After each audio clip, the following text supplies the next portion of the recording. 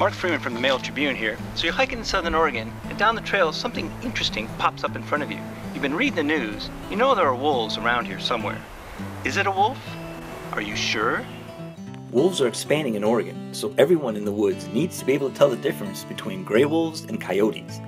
The Oregon Department of Fish and Wildlife has put together an online tutorial and quiz to teach it. With a little coaching, it can be pretty easy. Take this short 4-picture quiz to find out. I'll stop the video while you study the animal, then turn it back on so I can give you the answer. Number 1. This is a coyote. The easiest way to tell is it has tall, pointy ears and a pointy nose. Dead giveaways. Number 2. This is a juvenile gray wolf. It's the size of a coyote, so you definitely don't want to go by height and weight. But look at its ears.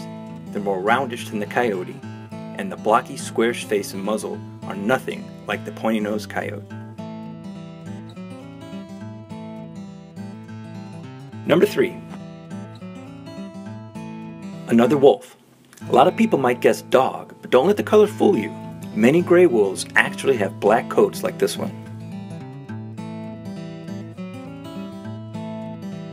Number 4. This one's easy. It's a coyote, of course, and a relatively big one. Just look at those ears. In the first 3 days of this quiz online, more than 13,000 people took it. And guess what? They averaged 91%. So a little bit of studying, and you can be sure to tell the difference between a coyote and a wolf.